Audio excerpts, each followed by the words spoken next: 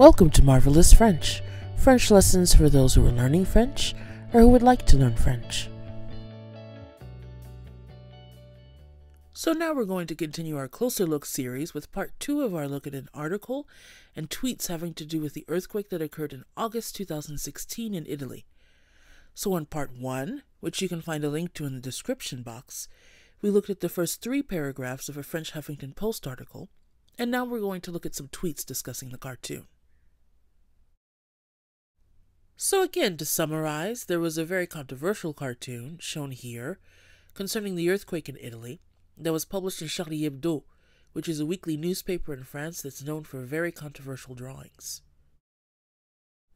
So in this case, we have someone named Melville who went on Twitter and posted the cartoon and had something to say about it. And then there were several very heated responses, so we're going to take a look at that. Now before we do, a disclaimer. The same disclaimer I gave in part 1. This is sensitive subject matter and the discussion gets heated, so we'll see some very, very strong language, but it's authentic, it's real, and it's the sort of thing you definitely see out there on the internet. So with that said, we have Melville's first tweet. Charlie Hebdo, n'en déplaise aux vierges effarouchées, aux apôtres du bon goût et de la censure. Je suis Charlie. So here we have the English translation. No offense to frightened little virgins, preachers of good taste and censorship. Je suis Charlie. So basically he's saying regardless of what the do-gooders out there say, the really sensitive people out there, I support Charlie Hebdo. The Je suis Charlie hashtag means I am Charlie. So this actually stems from a slogan that came up when Charlie Hebdo was the target of terrorist attacks in response to some of the drawings. Many people in France and all over the world took on the Je suis Charlie slogan to show their support, and so he's kind of using the slogan here to once again show his support for Charlie Hebdo. So now let's take a look at some key vocabulary. We have n'en déplaise à, which means no offense to, with all due respect. And just as in English, a lot of times when we use that phrase, it means that we're actually going to say something that's probably going to offend quite a few people. But at any rate, déplaise is what's called the subjunctive of the verb déplaire, which means to displease. So we have the idea of, I don't want to displease anyone, but, again, déplaire is to displease, and plaire, P-L-A-I-R-E, on its own would mean to please. We also have une vierge, which means a virgin. So this is interesting. The word vierge is feminine in French, and it refers to a virgin girl. If we want to talk about a male virgin, we have to say un homme vierge, a virgin man. We use vierge as the adjective there. There's also the term un puceau that refers to a male virgin, but it can have a kind of ironic or mocking ring to it. Well, next we have effarouché, which means frightened or scared. So vierge effarouchée, frightened virgins. Un apôtre is an apostle or preacher, and here it's kind of used sarcastically. Un apôtre de bon goût, where bon goût is good taste, as in an appreciation for what's appropriate, for what's right. So here again, he's being sarcastic, referring to people who are obsessed with telling other people what's right or what's wrong. And then we have la censure, which means censorship. So now let's take a look at a grammar point here having to do with a and de. Now we see a and de being used quite a lot in Melville's tweet, and we can see that they take on different forms. So a can mean at, to, or in. De can mean of or from. It can also mean some. So when we combine a or de with the, to the, of the, etc., the form is going to change based on the gender and the number of the word the. So we're going to have a masculine form, a feminine form, and a plural form. So let's take a look at a. When we want to say at the, to the, in the masculine form of a is o, A-U. The feminine form is a la, and then we have a with L apostrophe that's used before a singular noun, masculine or feminine, that starts with a vowel. And finally we have o, A-U-X, which is the plural form, both masculine and feminine. So here are some examples. The various forms of a have been placed in all caps. Je vais à la fac. I'm going to university. I'm going to school. So fac is short for faculté, meaning university, and it's feminine, which calls for à la. In our second example here, we have tu vas au café. You're going to the café. So café is masculine, le café. So when we want to say to the café, we need to use our masculine form of a, which is o. Notice that the masculine form of the is le, but when we combine it with the preposition a, it changes to o. We don't say à le café. A plus le becomes au. Au café. And we have our next example here. Vous allez à l'école aujourd'hui? Are you going to school today? So école, school, is feminine singular, but because it starts with a vowel instead of à la, we're going to use a l'apostrophe for sound reasons. À la école would sound choppy. À l'école flows better. And we have our final example here. Ils donnent des cadeaux aux enfants. They give gifts to the children. And in this case, we have enfants, children, which is plural. So we're using the plural form of a here. O, A-U-X. So we said earlier that a plus le, the masculine singular form of the, becomes o, A-U. A plus les, the plural form of the, which we're using here, also changes form and becomes o, A-U-X. Now we have a similar thing that happens with de, which can mean of or from. It can also be the particle meaning some. So we have our masculine form, du, du, which can mean of the, from the, some. De la, which is the feminine form. De with l'apostrophe, which again is used with singular nouns, masculine or feminine, that start with a vowel. And then the plural, both masculine and feminine, is des, D-E-S. So here are some examples. Again, the various forms of de are in all caps. La fille du président s'appelle Marie. The daughter of the president is named Marie. The word president is masculine, so of the here is going to be du. We have our second example here. Il est revenu de la pharmacie. He came back from the pharmacy. He returned from the pharmacy. So pharmacy is feminine, la pharmacie. So from the pharmacy is going to be de la pharmacie. The third example here. Voilà les résultats de l'examen. Here are the results of the test. So examen, test, is masculine singular, but it starts with a vowel. So we're going to have to use de with l'apostrophe for sound reasons. De l'examen. And we have our final example. Nous avons acheté des pommes. We bought some apples. Pommes, apples, is plural. So we're going to have to use our plural form of de here. Des, D-E-S, which means some. Pomme is actually feminine plural, and again, des is used with both masculine and feminine plural nouns. So now let's take a look at some of the responses to Melville's tweet. Again, a warning, these are very heated discussions with very strong language.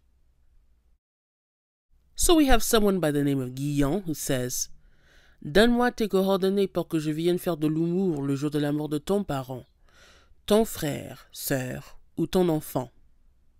So in English, give me your contact information. Give me your address so I can laugh it up the day your parent dies, your brother, your sister, or your child. So we have donne-moi, which means give me. Tes coordonnées, your coordinates, your contact details, name and address. Pour que je vienne, so that I can come. So pour que means so that, and it's a set structure that requires the following verb to be conjugated in what we call the subjunctive mood.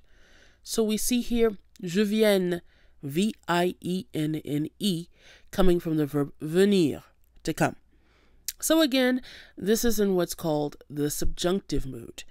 The subjunctive mood is used with things that have to do with perception, emotion, desire, and then there are some set phrases such as pour que that also require the subjunctive.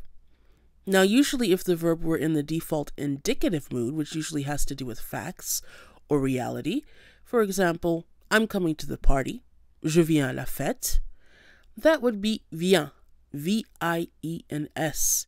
But because this is what's called the subjunctive, triggered by pour que, we're having to use the subjunctive form, which is vienne, V-I-E-N-N-E. Now notice the difference in pronunciation. The indicative, je viens, with the nasal sound ia, versus the subjunctive, vienne, which is what we have here, that doesn't have the nasal sound. You pronounce the N. So we have the indicative vient versus the subjunctive vienne. Then we have faire de l'humour, to laugh it up, to make jokes.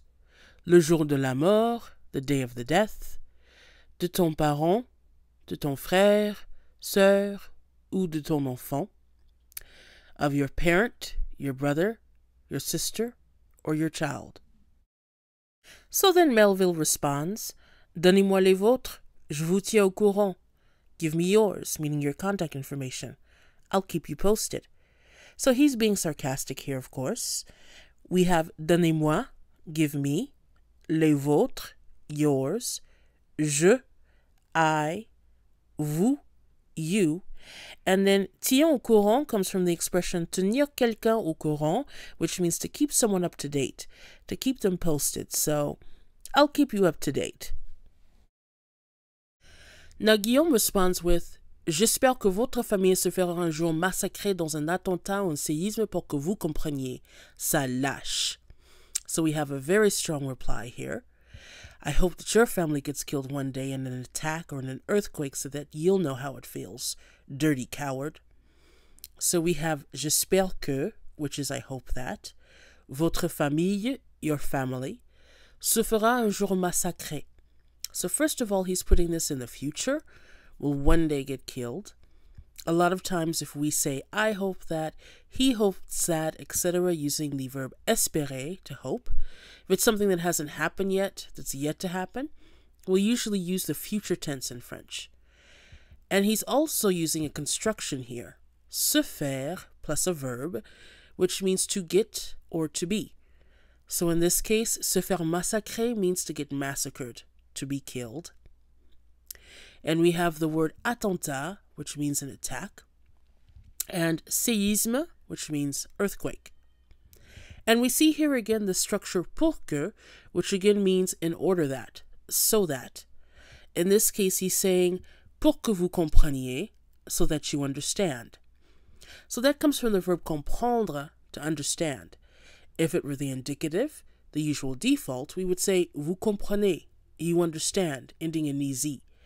But because we're using pour que, we need to use the subjunctive with the IEZ ending. Vous compreniez. And finally, sale lâche. Sale means dirty. Lâche is a coward. So we have Melville's response here. J'attends toujours vos coordonnées. Dépêchez-vous. So again, he's being sarcastic. I'm still waiting for your contact details. Hurry up. And then Guillaume has another very strong response. J'attends avec impatience que votre famille périsse dans un attentat ou une catastrophe naturelle. Vivement le carnage chez vous. So, I can't wait until your family dies in an attack or a natural disaster. Can't wait for the carnage.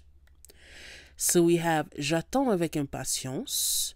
Now, attendre avec impatience is literally to wait with impatience, but in English we would say to not be able to wait for something. And when you use attendre with que, this triggers the subjunctive just as pour que did. So we have votre famille, which is your family, and périsse, which comes from the verb périr, to perish. But again, the form is the subjunctive, triggered by attendre que. So in the indicative, it would be périt, P-E-R-I-T, but because this is the subjunctive form, we're using périsse with a double S-E. And then we have attentat, which again is an attack, and dans une catastrophe naturelle, which literally is a natural catastrophe, what we call a natural disaster. So then we have vivement le carnage chez vous. So vivement is an expression that can mean bring something on. I can't wait for something. So for example, vivement le week-end means I can't wait for the weekend. Bring on the weekend. Here it's being used for darker purposes. Vivement le carnage chez vous. So Guillaume can't wait for the carnage, the violence. Now, chez vous literally means at your house, but it can also be used in this case to mean in your life, regarding you, your family. So basically, I can't wait until disaster strikes you and yours. And now let's look at some grammar notes. So one interesting thing here is the use of the formal versus informal for you, your, etc. So in French we have two ways to say you and your, that sort of thing. We have the tu form, which is informal singular when you're talking to one person, a friend, someone you know well, a colleague, family, etc., versus vous, which is what you use when you want to be respectful or formal. It's also used whenever you're talking to more than one person. So vous is you, formal and or plural. So here we have some examples. Tu es mon ami. You're my friend, using the informal tu. Tu me manques. I miss you, or literally, you're missing to me, again using the informal tu. So in both cases, we're using tu with someone we know well. Now we have two examples using vous, which is formal. Vous voudriez quelque chose à boire? Would you like something to drink? Je ne vous connais pas, monsieur. I don't know you, sir. So again, in both of these cases, we're talking to strangers or people that we want to be polite with. Now, if we go back to our tweets here, we can see that Guillaume starts with the tu form. So he uses words like te, T-E-S, which means your, that's Y-O-U-R, informal. He uses ton, T-O-N, which also means your, informal. So he's using the tu form with Melville. Now, usually, a lot of times, tu can be a way of indicating that you feel close with someone. You're comfortable, you're casual. But tu can also sometimes be used in a negative way. If you don't have a lot of respect for someone, even though you don't know them, they're a complete stranger, you might find people using tu. So it can actually be a way of almost talking down to someone, of showing someone that you don't have respect for them. And that could be why Guillaume chooses to use tu here. It's up for interpretation. Now, Melville on his end is using vous, however. So again, usually vous is something you can use when you want to be polite, when you want to be respectful, when you're talking to a stranger. However, depending on the context, vous can also be something that's distancing, that's a little cold. So the fact that Guillaume used the tu form, but Melville is using vous, could be deliberate to show that he wants to keep a certain distance. Another thing to note is that Melville has a rather sarcastic tone here. He comes across as polite, but underneath there's some venom. So vous, which is again usually used to be polite, could be used kind of sarcastically here, where he's just being oh so polite, but again in a very sarcastic way. At any rate, we can see that tu versus vous can be used in a straightforward manner, or sometimes in more subtle ways to set the tone. What's also interesting is that Guillaume then changes from the tu form to the vous form as of the third tweet here. J'espère que votre famille, pour que vous compreniez. So he sort of takes Melville's lead and now starts to use vous as well. So with that said, let's take a look at another grammar point here, the use of the possessive. So there are quite a few what are called possessive adjectives used in the tweets we're looking at. A possessive adjective is the equivalent of your, Y-O-U-R, my, his, etc. And again, we have our informal and formal forms. So the informal way to say your, again, Y-O-U-R, has three possibilities. Ton, ta, te. So ton is used with masculine singular nouns. Ta is used if the noun is feminine singular. And if the noun is plural, whether that be feminine or masculine, we're going to use te, T-E-S. So here we have some examples. Ton livre, your book. Livre is masculine, so we use a masculine form of your, which is ton. Ta voiture, your car. Voiture is feminine, and so now we have to use the feminine form of your, ta. Tes amis, your friends. So ami is plural, which triggers the plural form of your, te. So basically there are three ways to say the informal your, and they change based on the gender and number of the noun that they're used with. So it doesn't matter if the person themselves, the owner so to speak, the person the noun belongs to, is a man or a woman. What's important is the noun.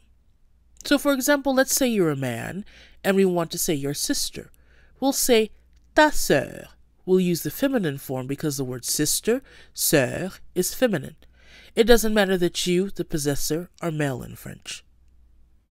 So now if we look back at our tweets, we see that Guillaume uses tes coordonnées in that first message, your coordinates. So because the word coordinates is plural, he's using tes. Then he says your parent. Parent is masculine singular, so he uses ton parent. We see ton frère, your brother, which is also masculine singular.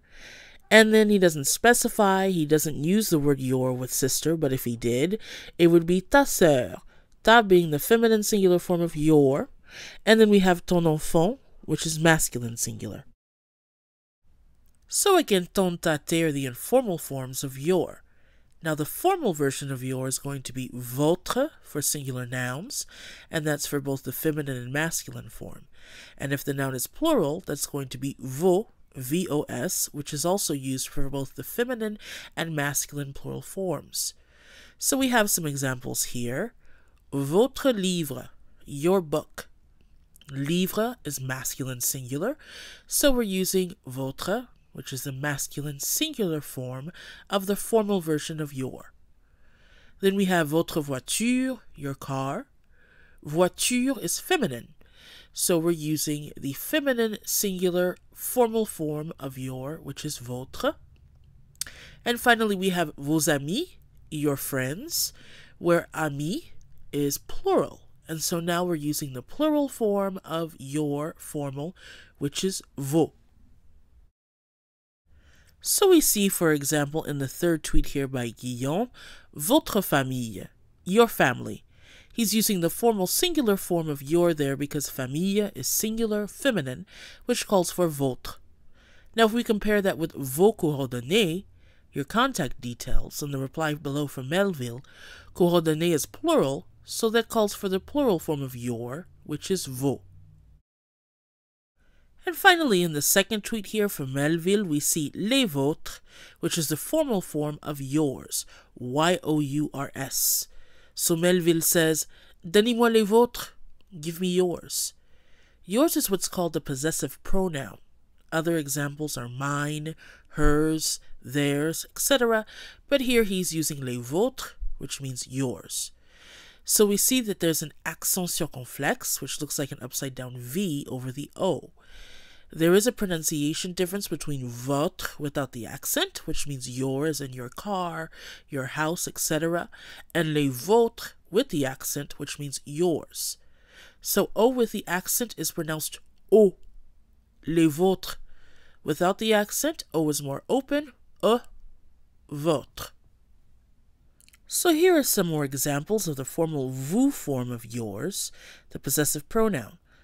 Note that we put the word the in front of votre, and that the changes to match the noun it's referring to. So le vôtre is used for masculine singular nouns, la vôtre for feminine singular nouns, and les vôtres with an S on the end of votre is used for plural nouns. So we have ce livre est le vôtre. Is this book yours? Where we're using le vôtre, which is masculine singular, to match with livre, which is also masculine singular. Then we have cette voiture est la vôtre. Is this car yours? So now we're using la vôtre, which is feminine singular, to match with voiture, which is also feminine singular. And finally we have ces livres sont les vôtres. Are these books yours? And now we're using les vôtres, which is the plural form of yours, to match with livre, which is also plural here. And finally, if we look again at our tweets, we see quite a few commands used here, what's called the imperative. Do this, do that. So we see here in Guillaume's first tweet, for example, donne-moi, give me, which is the informal tu form. In Melville's reply, just below that, we see donnez-moi, also give me, but the formal vous form. And then in the fourth tweet, Melville says, dépêchez-vous, hurry up. Now, a lot of times you'll say, give me, give her, give them. In that case, you'll have your verb in the imperative, followed by a hyphen, and then whoever needs to be given to or what have you. So, donne-moi, give me, where moi means me. Now, with the command dépêchez-vous, hurry up, that actually comes from a reflexive verb, se dépêcher, to hurry. as if you're saying, hurry yourself up. So that vous there is actually referring to Guillaume. Hurry yourself up, literally. The vous is the reflexive portion, meaning yourself, but in English we would just say, hurry up. So let's take a look at some examples of the imperative over here on the right. We have the verb parler, to talk, in the imperative. So in general, the command form is pretty straightforward. You have tu, vous, and nous commands. Tu is informal singular, vous is formal and or plural, and the nous form is the equivalent of let's do something or other. The conjugation is based for the most part on the present tense. So we have parle, talk, the informal tu form. Note that for regular ER verbs, such as parler, you take off the S ending for the tu form, so that gives us parle without the S. We have parlons, let's talk, which is the nous command form, and parler, talk, the formal and or plural vous form. Then we see examples where we specify who we want someone to talk to. We use a hyphen in each case. Parle-moi, talk to me, where moi means me. Parlons-lui, let's talk to him, where lui means to him. And parlez-nous, talk to us, where nous means to us. We then have a reflexive verb, se réveiller, which means to wake up, literally to wake oneself up. So we have the verb réveiller, which is a regular ER verb, conjugated the same as it would be in the present tense, except for the tu form, where we again take off the S. And then we follow the verb with the hyphen and the reflexive pronoun, meaning yourself or ourselves. So that gives us réveille-toi, wake yourself up, where toi means yourself in formal. Réveillons-nous, let's wake up, where nous means ourselves. And réveillez-vous, the formal and or plural command for wake up, where vous is the formal or plural form of yourself. So that concludes part 2 of our look at an article and tweets having to do with the August 2016 Italian earthquake. In part 3, we're going to take a look at an additional set of tweets, and you'll find that the language is even more colorful there. But for now, if you found this video helpful, please feel free to like, share, comment, and subscribe. So again, this is Meredith with Marvelous French, and as always, à la prochaine! See you next time.